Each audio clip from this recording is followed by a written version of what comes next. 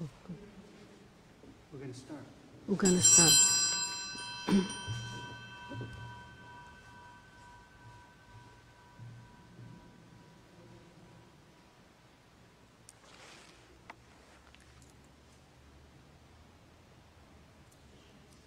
Good morning.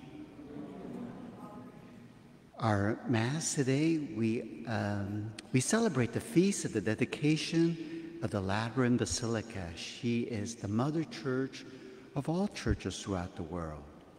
Our entrance antiphon: I saw the holy city, a new Jerusalem, coming down out of heaven from God, prepared like a bride adorned for her husband.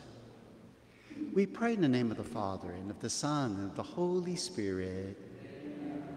The Lord be with you. As we begin, we acknowledge our faults and failures and ask the good Lord for his healing. As we celebrate this feast day, this birth of our church.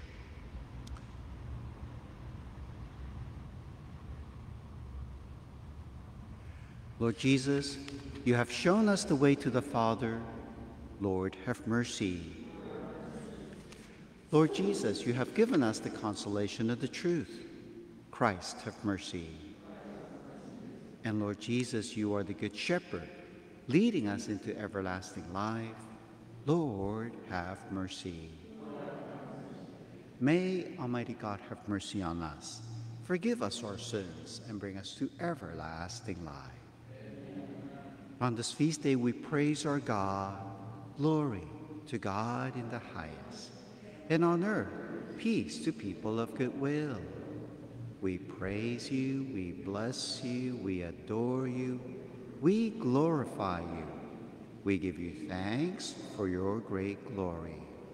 Lord God, Heavenly King, O God, Almighty Father, Lord Jesus Christ, only begotten Son, Lord God, Lamb of God, Son of the Father, you take away the sins of the world, have mercy on us.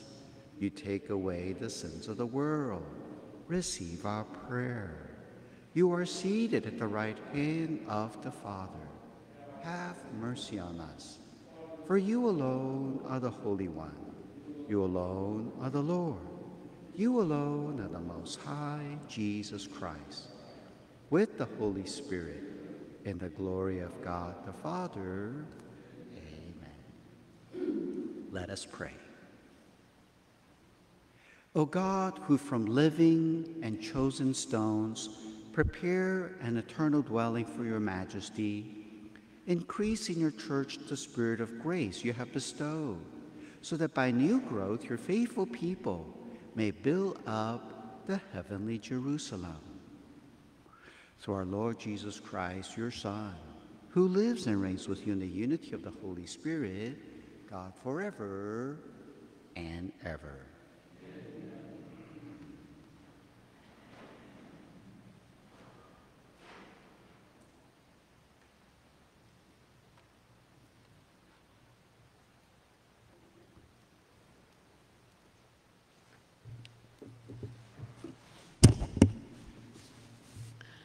A reading from the book of the prophet Ezekiel. The angel brought me back to the entrance of the temple, and I saw water flowing out from beneath the threshold of the temple toward the east, for the facade of the temple was toward the east. The water flowed down from the southern side of the temple, south of the altar. He led me outside by the north gate and around to the outer gate facing the east, where I saw water trickling from the southern side. He said to me, "This water flows into the eastern district down upon the Arabah and empties into the sea the salt waters which it makes fresh. Wherever the river flows, every sort of living creature that can multiply shall live, and there shall be abundant fish. For wherever this water comes, the sea shall be made fresh. Along both banks of the river, fruit trees of every kind shall grow. Their leaves shall not fade, nor their fruit fail. Every month they shall bear fresh fruit, for they shall be watered by the flow from the sanctuary. Their fruit shall serve for food, and their leaves for medicine.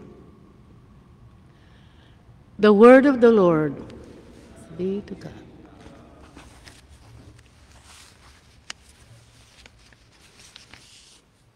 The psalm responds, "The waters of the river gladden the city of God, the holy dwelling of the Most High.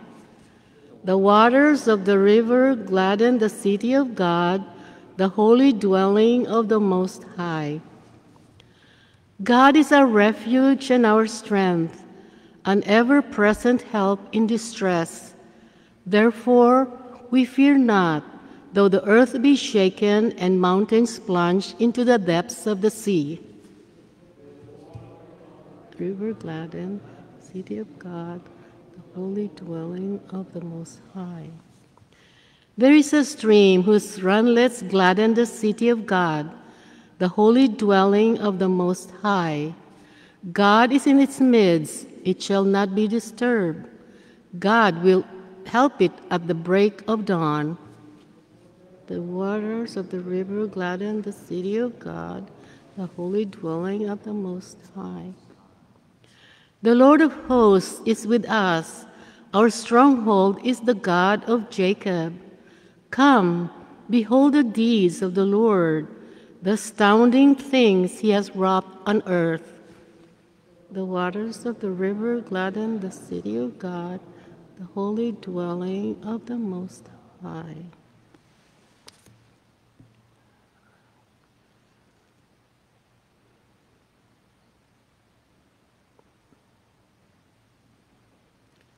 A reading from the first letter of St. Paul to the Corinthians. Brothers and sisters, you are God's building.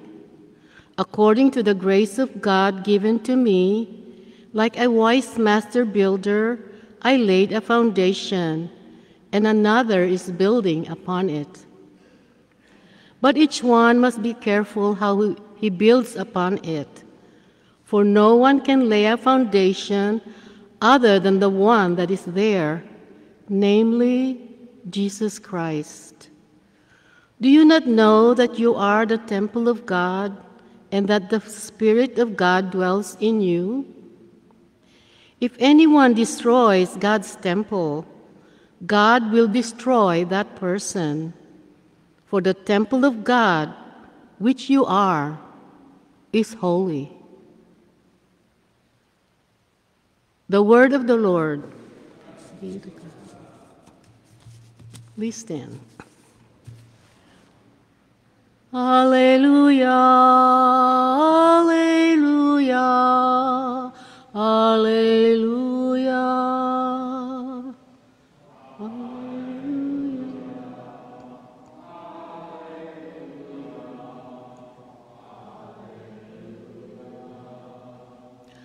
I have chosen and consecrated this house, says the Lord, that my name may be there forever.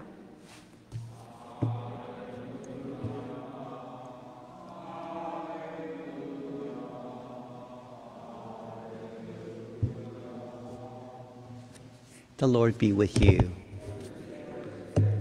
A reading from the Holy Gospel according to John. Since the Passover of the Jews was near, Jesus went up to Jerusalem. He found in the temple area those who sold oxen, sheep, and doves, as well as the money changers seated there. He made a whip out of cords and drove them all out of the temple area with the sheep and oxen, and spilled the coins of the money changers, and overturned their tables. And to those who sold doves he said, "Take these out of here, and stop making my Father's house a marketplace." The disciples recalled the words of Scripture, "Zeal for your house will consume me." At this the Jews answered and said to him, "What sign can you show us for doing this?" Jesus answered and said to them, "Destroy this temple, and in 3 days I will raise it up." The Jews said, "This temple has been under construction for 46 years, and you will raise it up in 3 days?" But he was speaking about the temple of his body. Therefore, when he was raised from the dead, his disciples remembered that he had said this, and they came to believe the scripture and the word Jesus had spoken. The Gospel of the Lord.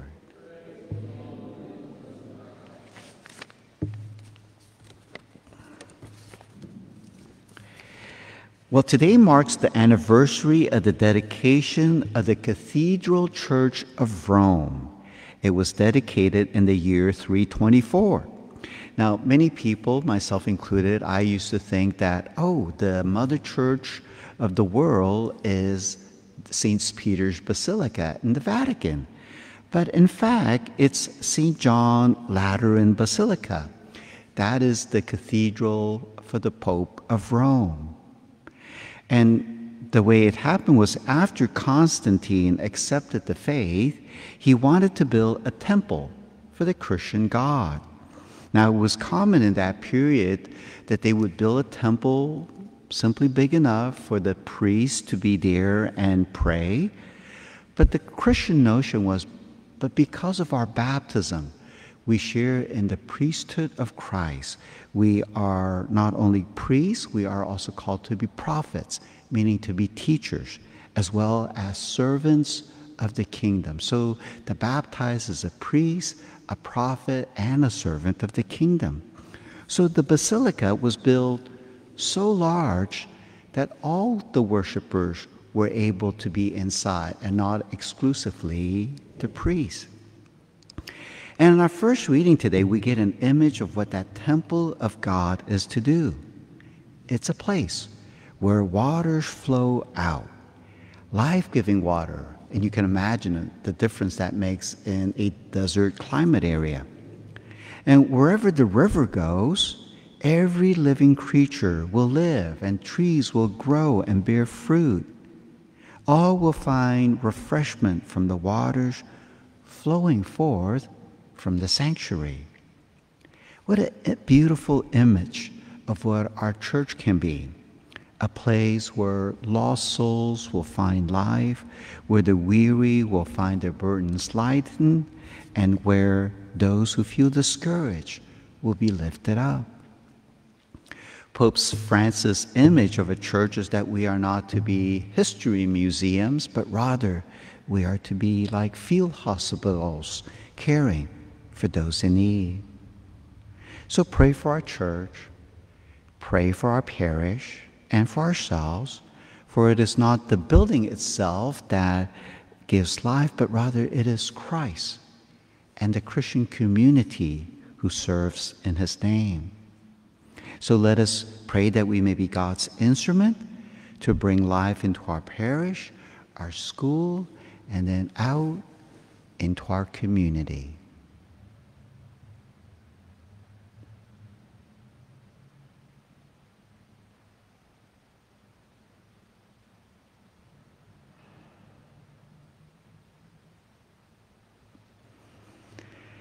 Let us pray. Let us pray then for the parishioners of St.Anne and for all Christians, that we may be like water that gives life to our communities. We pray to the Lord. For our nation, that even if we are from different political parties with different views and priorities, we may still work as one nation, indivisible, with liberty and justice for all. We pray to the Lord. For peace among nations, peace in our families, and peace in our hearts, we pray to the Lord. For the victims of crime, for those incarcerated, and for those unjustly condemned, and for their family members and friends, we pray to the Lord. We remember those who are sick: Jane Sullivan, Brian Batt, Charlie Cunningham. For God's healing grace, we pray to the Lord. And we continue to lift up our beloved departed, so we entrust into the loving hands of God those enrolled in our All Souls Novena, but also all our deceased family members and friends. And so for all who have died, especially those who have no one to pray for them, we pray to the Lord. And for your intentions.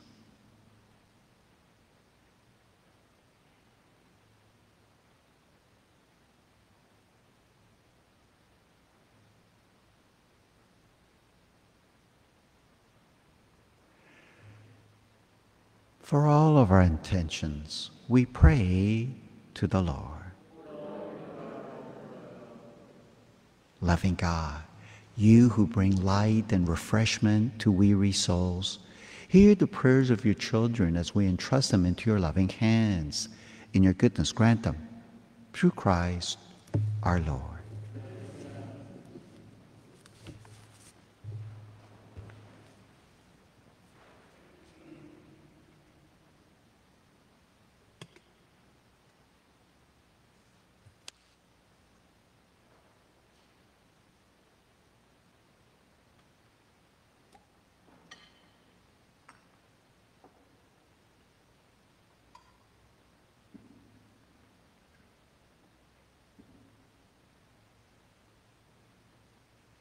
Blessed are you, Lord God of all creation, for through your goodness we have received the bread we offer you, fruit of the earth and work of human hands. It will become for us the bread of life. And blessed are you, Lord God of all creation, for through your goodness we have received the wine we offer you, fruit of the vine and work of human hands. It will become for us our spiritual drink.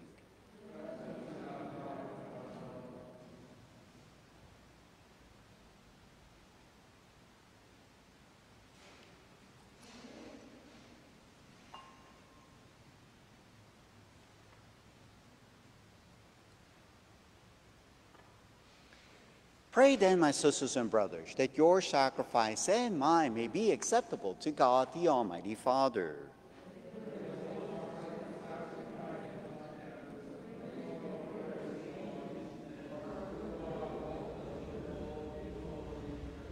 Accept, we pray, O Lord, the offerings made here, and grant that by it those who seek your favor may receive in this place the power of the sacraments and the answer to their prayers. Through Christ our Lord. The Lord be with you. Lift up your hearts. And let us give thanks to the Lord our God.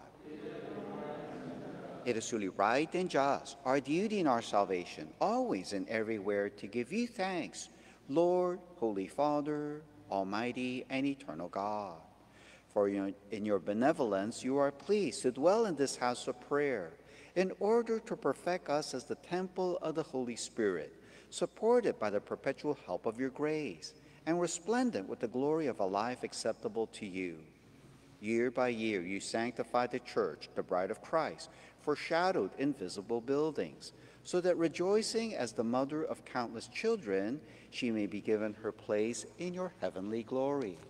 And so with all the angels and saints we praise you, as without end we acclaim. Holy, holy, holy Lord God of hosts, heaven and earth are full of your glory. Hosanna in the highest. Blessed is he who comes in the name of the Lord. Hosanna.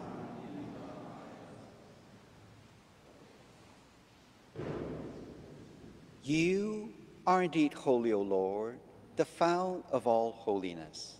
Make holy therefore these gifts, we pray, by sending down your Spirit upon them like the dewfall, so that they may become for us the body and blood of our Lord Jesus Christ. At the time he was betrayed and entered willingly into his passion, he took bread and giving thanks, broke it, and gave it to his disciples, saying, "Take this, all of you, and eat of it, for this is my body, which will be given up for you."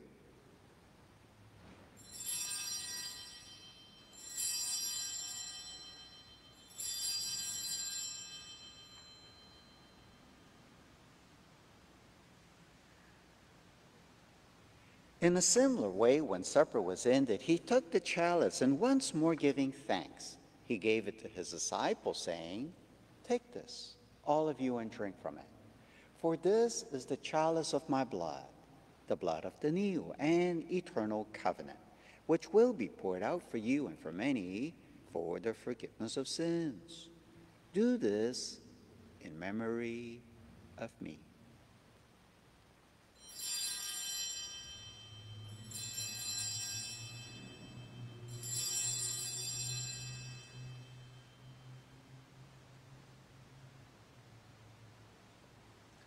The mystery of faith.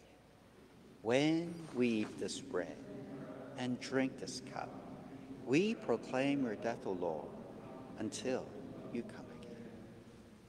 Therefore, as we celebrate the memorial of his death and resurrection, we offer you, Lord, the bread of life and the chalice of salvation, giving thanks that you have held us worthy to be in your presence and minister to you.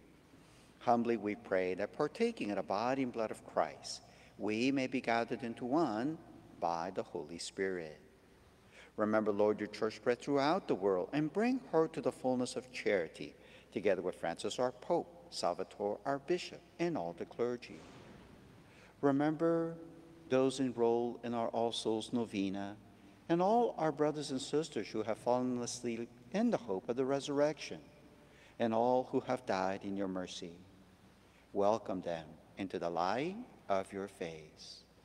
Have mercy on us all, we pray, that with the Blessed Virgin Mary, Mother of God, with Blessed Joseph, her spouse, with the blessed apostles, and all the saints who have pleased you throughout the ages, we may merit to be co-heirs to eternal life, and may praise and glorify you through your Son, Jesus Christ.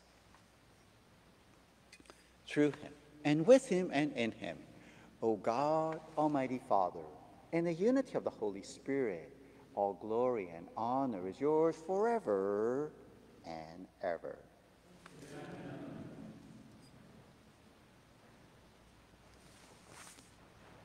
With one heart, together we pray. Our Father, who art in heaven, hallowed be thy name. Thy kingdom come, thy will be done, on earth as it is in heaven. Give us this day our daily bread, and forgive us our trespasses, as we forgive those who trespass against us. And lead us not into temptation, but deliver us, Lord, we pray, from every evil. Graciously grant peace in our days, that by the help of your mercy we may be always free from sin and safe from all distress, as we await the blessed hope and the coming of our Savior, Jesus Christ.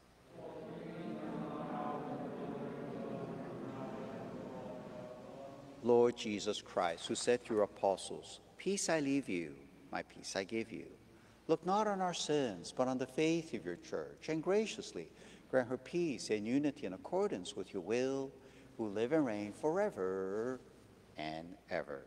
Amen. The peace of the Lord be with you always. Let us offer to each other a sign of Christ's peace.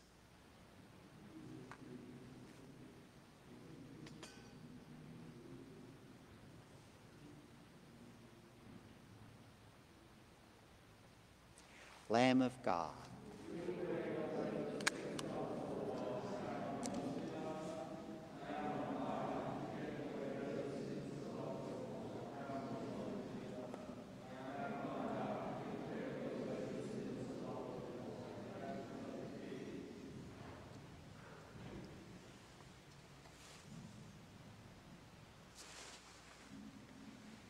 behold the Lamb of God.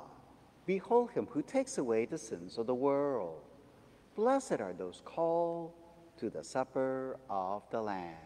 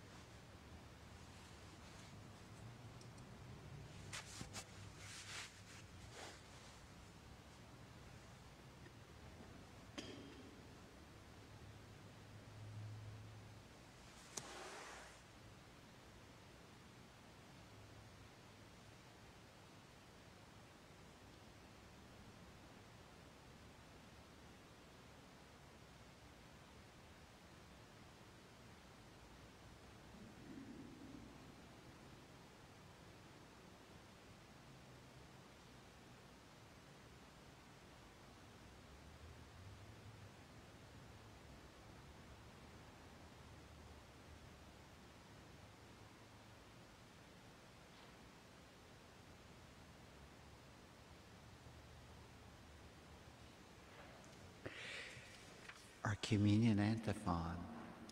Be built up like living stones into a spiritual house, a holy priesthood. Let us pray. O God, who chose to foreshadow for us the heavenly Jerusalem through the sign of your church on earth, grant, we pray, that by our partaking of the sacrament, we may be made the temple of your grace and may enter the dwelling place of your glory. Through Christ our Lord. The Lord be with you. And may Almighty God bless you, the Father, the Son, and the Holy Spirit. Our Mass is ended. Let us go in peace, glorifying the Lord by our lives. Have a wonderful day, everyone. Stay warm.